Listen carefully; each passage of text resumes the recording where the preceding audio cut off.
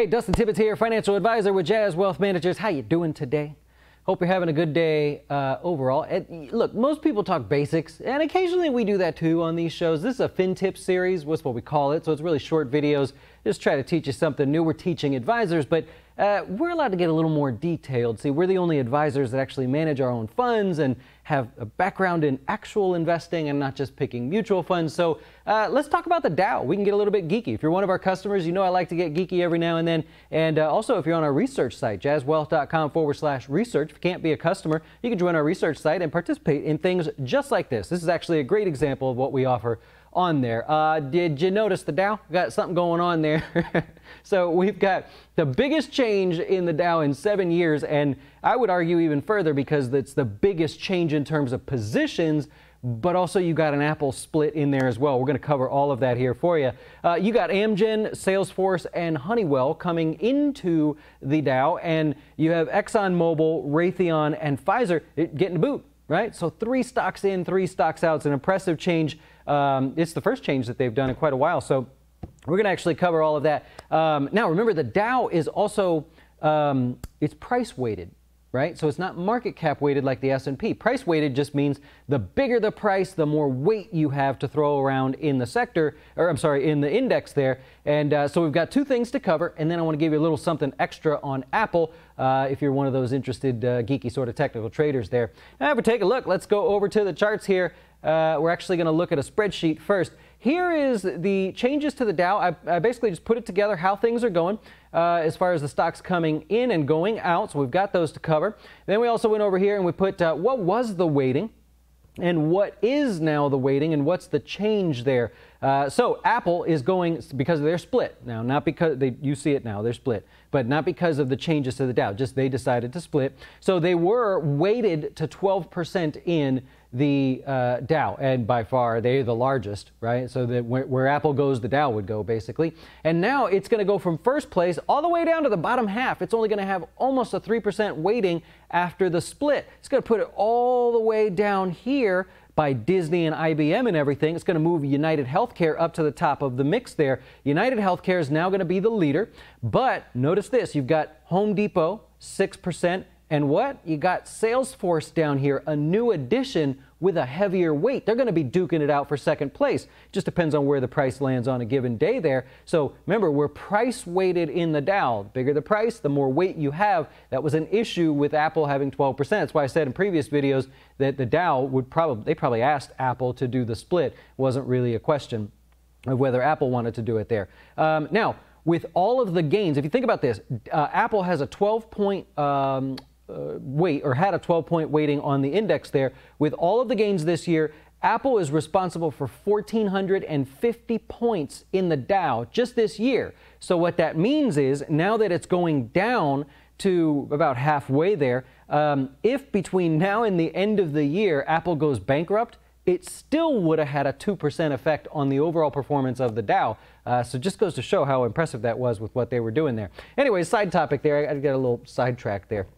Now that the split goes into place, Apple will have an about an 850 point effect on there. Now, here's what I want you to notice. You got Raytheon. That was only a about 1.5% weight. Exxon about 1%. Pfizer about 1%. We're losing those. And what's the Dow doing? They're throwing in bigger, higher price stocks here. Salesforce, 6%, 5%, just because they're $250 stock for Amgen. Honeywell, 165. So they're adding in this sort of beef and taking out some of the, the quiet sort of underperformers that have fallen apart. If you go by that theory, then technically you've got a reason to believe that some of these stocks may be on the chopping block as well. For the Dow. So that's the first thing I wanted to cover. The second thing I wanted to do is actually show you that change and go through some things here, because we did that as well. Here's the change by sector. You know how we do the sector breakdown on the closing beat every day? This is a sector breakdown for the Dow. So what's happening here is healthcare is getting 4.4 total extra points after Pfizer comes out and Amgen goes in. You've got industrials gaining almost 2 points there. You got technology losing 3 points, again, because of the Apple split there. Is one of the reasons. It's the big reason. And so now you have a new change here in the Dow. This is what each sector has gained or lost. Now, I think, let me just take this here for you, make this nice and big, because I know that's probably annoyingly small down there. If we go here, You got healthcare was at 14 points in terms of weighting. They're now up to 18. So healthcare is taking second place now in terms of the largest sector in there. They're gaining 4.4 points essentially. What I want you to notice there is technology. Technology loses 3 points. They're still a quarter of the Dow, right? You get Salesforce.com, of course, is going to be one of the reasons for that. So very interesting there. With the healthcare, it's like I said, the Pfizer and Amgen thing there. Technology still 1/4 there, and here's the rest of the changes. Minimal changes across all the other sectors there. So that's what you've got going on there. Changes to the Dow, man. It doesn't happen all the time. We don't actually have another video where we talked about, the Dow making changes there, because it's not something you often see overall for the Dow. Here's one extra thing I want to add for you now. Get out of your way, just for fun. Just having fun sharing stuff here with you today. You like Apple?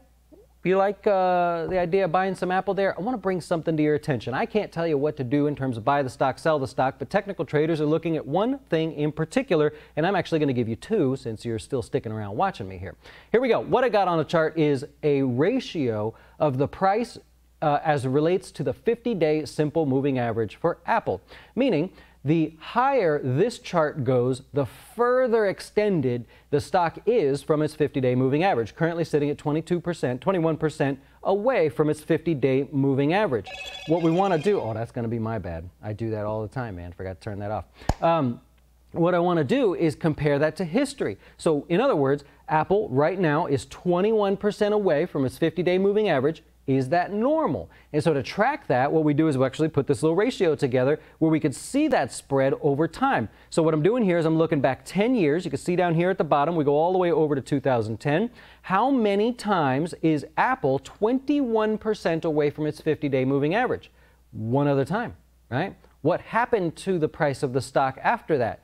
It fell almost 20%, right? So I'm not saying the price of the stock's going to fall. I'm just saying we're in a land that is not normal for this price of currently for the stock. Could it go higher and set a record? Of course, anything's possible there, but this is just comparing what's currently happening to history. If we take it a step further and we say, you go, well, I'm an investor, man. I like to look at something a little more long term. Well, then what you do is compare the price to the 200-day moving average. That's a longer term moving average.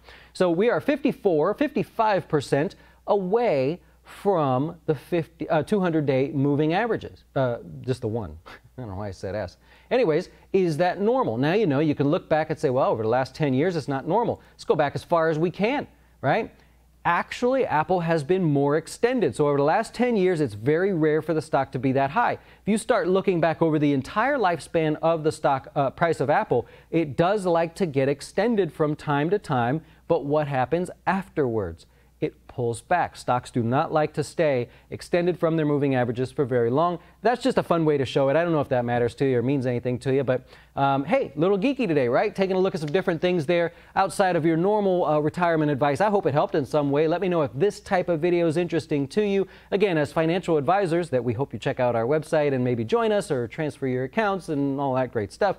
But as financial advisors, we're able to teach that extra level of stock market type knowledge and news and events and things because we have the background, right? Every other financial advisor, we've tried to hire some, and every other financial advisor they're just good at selling stuff. And I want to talk about this.